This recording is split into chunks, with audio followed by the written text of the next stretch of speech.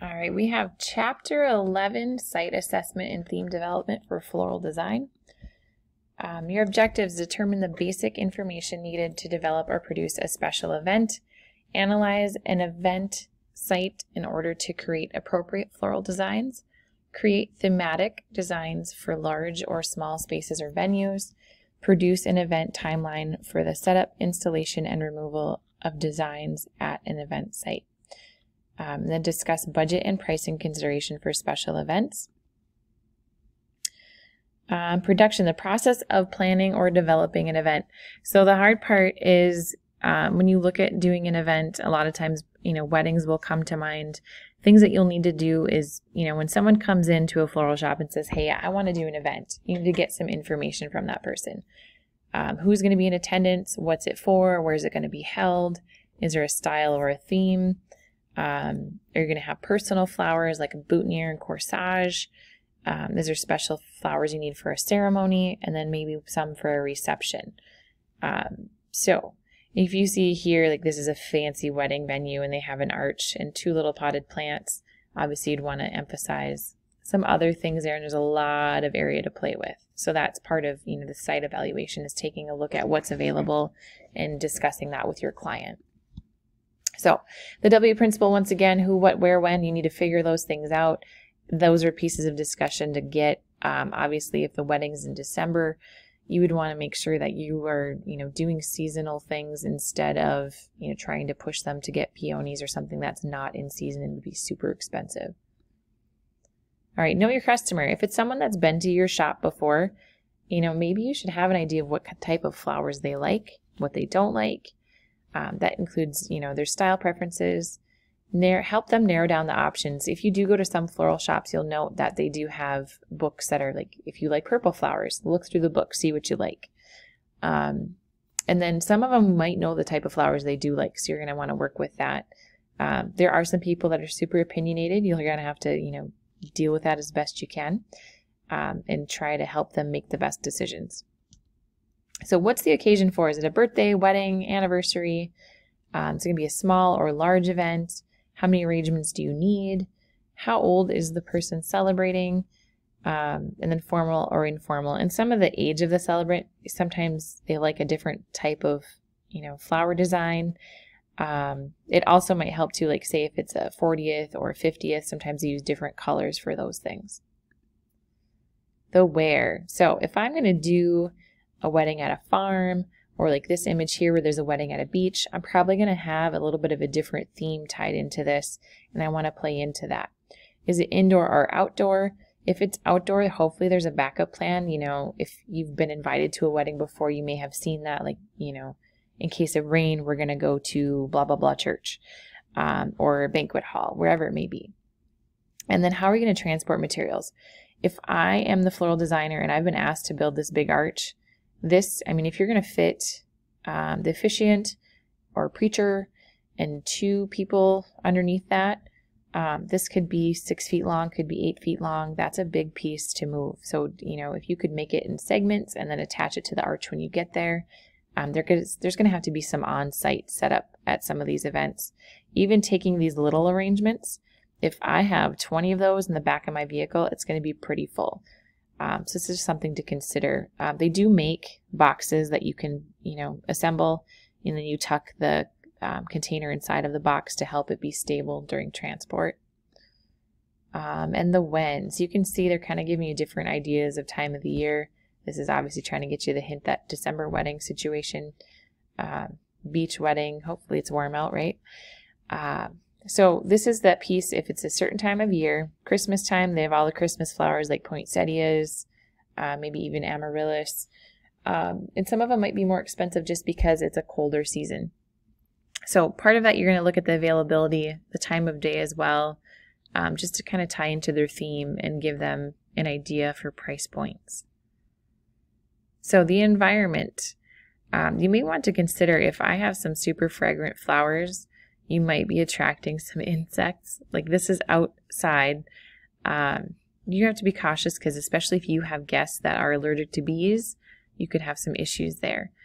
And you may also want to think about, like here, this shrub, this is something that you cannot move. Hopefully you can play into those colors, or maybe you can do something that's going to be a good accent color. But you're trying to give the theme and distinct character to the wedding or event. So looking at the architecture of the site is also important. Important. You want to look at the style. The height of the ceiling is going to be a big factor too. I'm not going to do these super tall, elaborate arrangements in a place that has 8-foot ceilings. That'd be silly. It also is going to make a difference in the scale of your arrangements. Obviously, this is a big banquet hall. Has a fancy chandelier, so they've kind of played up with that. They've used glass, which kind of helps reflect that light too. Spatial details, you might want to consider if I have these big long banquet tables and I'm going to have 40 people sitting around that table, I want to consider space for everybody. And I also want to make it look nice and decorated. You can see here too, they've put flower petals to kind of spread out the idea of flowers throughout, but save space because they might be putting platters of food between there. All right, focal points. If you look at this image, you can see the focal point kind of led to, this red runner is drawing us up here toward, I'm guessing this is a wedding from the looks of it, but it's up at the altar here, which has got a canopy over it. They've also played up to this focal point of the runner with an arrangement on either side, drawing your eye that way. The other thing to consider, they put these arrangements at the back because you don't want to block, if all the people are sitting in these chairs, you don't want to block their view. So they didn't put them up front here because you might have, groomsmen, bridesmaids, and then the couple up here and people want to see what's going on. And they're trying to use the area to maximize their floral displays. So they put them toward the back so they can have their time to shine too. So some site assessment logistics, you're going to have a toolbox basically because like we talked about with that arch, there's going to be some assembly that's necessary. You have to think about the number of deliveries. If I have so many arrangements and I have to make 4 stops at that site, if I have other weddings coming out of my shop the same day, I have to coordinate all of that. And I might have to tell somebody no, like, hey, I can't do your wedding that day because I'm already booked up because of the number of deliveries I have to do for that wedding. You need to be organized. You need to plan and coordinate. You need to coordinate so that you have people going to the right place with the right floral arrangements. And you're going to want to bring tools just for assembly stuff. And you know what? Things happen. You might have to, piece things back together too. So successful visual experience. This is that whole thematic development. So you can see by looking at these pictures, it's the red and white theme. Looks like they tried to make a heart even with the napkin. So they're trying to use principles and elements of design. They're using those colors to pull it together and make it look cohesive. That's that common design thread as well. And they've really paid attention to the details. The only thing that really bugs me here is they have, well, it's not really that big a deal. They have white calla lilies. They have red roses. They've followed that here. They've added baby's breath. Here they have hypericum berries and a red calla lily. So they're using the same flowers throughout. The filler has changed. And we don't know, too, that this could be pictures somebody pulled together to kind of give the idea of a theme. It may not be some pictures from the same event. So color story, that's the common denominator. It's what we typically tend to see. Sometimes they'll play up to the season of the event. Could be favorite colors. You can see here they have what we assume is the bride and groom wearing blue shoes. And sometimes it's just an accent. So this one's giving you all the images of blue, blue, blue, blue. And they've also put in some, it looks like burgundy in there too. So your audience, who is the event honoring? And if it's something that is, we're honoring a certain individual, what do they like? What do they prefer? We need some background. If it's an organization, if you were going to honor something like an, FFA chapter, the colors are blue and gold. You would want to play into the agricultural theme, maybe put some wheat in the arrangement, something that really ties it all together. And it also gives your client the impression that you know what you're doing and you've done your research and asked really good questions. You may want to include favorite flowers and think about the era. If it's an event, I have seen some events before where they did like a blast from the past and they tried to play into the arrangements from that era too. So like the era when my parents got married, they used to take these big carnations and put a little sweetheart rose in the middle of it. And that was a really common thing in the late 70s. So they may do something like that for their anniversary. Some other things you can think about. So they have season listed. Play into the season if you can, especially if it's an event that is, you know, hey, I need arrangements, do what you want. I would play into the season a little bit. Surrounding environment, you need to consider that too, if it's going to be outdoors or indoors. And then the foundation for decisions. Are we making this decision based on price? Is it going to be the color that I need? Maybe it's a certain flower. You need to find out what their bottom line is if it's going to be a budget issue. Spatial scale. So they have scale, size, and proportion listed here. So if I'm sitting around this table, something to consider is if this arrangement is too tall or too short, that's better than right at head height. Because if you have it at head height, it's hard for people to talk around the table. Now this one you can see that's like a buffet setup. It doesn't matter how tall it is because people are just grabbing food and going to go back to their spots and eat. An event timeline. Some events, depending on where you're working, you may be working with an event planner. Just be sure to communicate and find out when deadlines are and what they need where, when, all of that good stuff.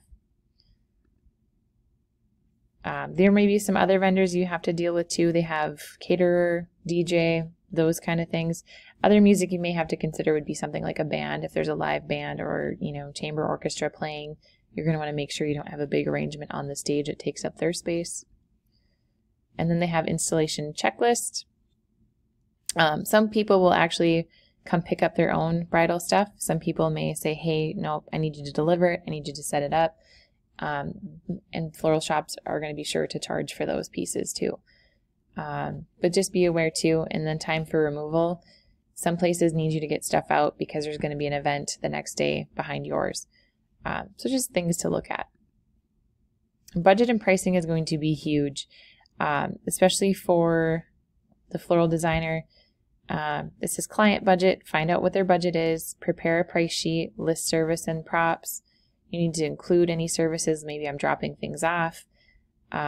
Make sure that you're including labor.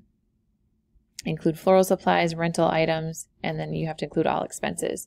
So if I had to hire extra help to help with an event, I would want to make sure to include that in my price, which would be that labor piece. And you need to make sure that you're covering the expenses to include your overhead cost for the floral shop.